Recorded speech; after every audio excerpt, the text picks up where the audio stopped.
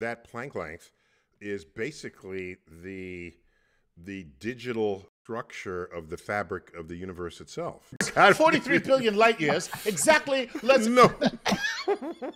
So, Brian, take us out with your best attempt to get people to appreciate how small a Planck length is. Yeah, there you go. Take us out with that. I haven't got the numbers on the top of my head. I should know how many Planck lengths cross a proton. I do know that, and I've forgotten it. I've forgotten it. Oh, man. You Chuck, know what? You know what? I forgot too, Brian. Yeah, Chuck knew it too. You know what? I forgot. It's just,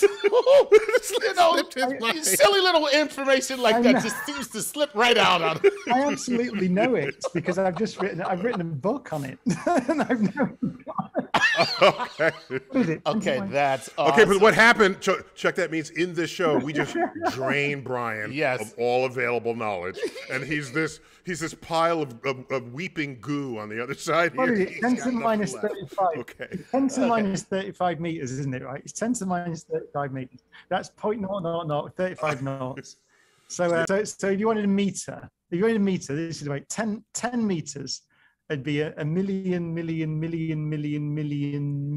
Planck lengths. That's right, isn't it? Yes.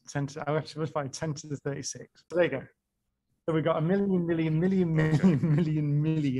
Planck lengths in 1 meter.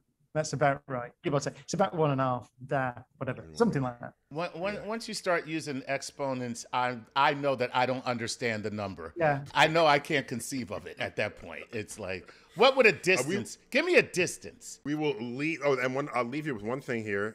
That Planck length is basically the digital structure of the fabric of the universe itself. Is that fair? Is that like a pixel? Massive discovery in black hole physics made by Jacob Bekenstein back in the 1970s is that if you say how much information can a black hole store, it's called the entropy of the black hole, then it's the area of the event horizon in square Planck lengths.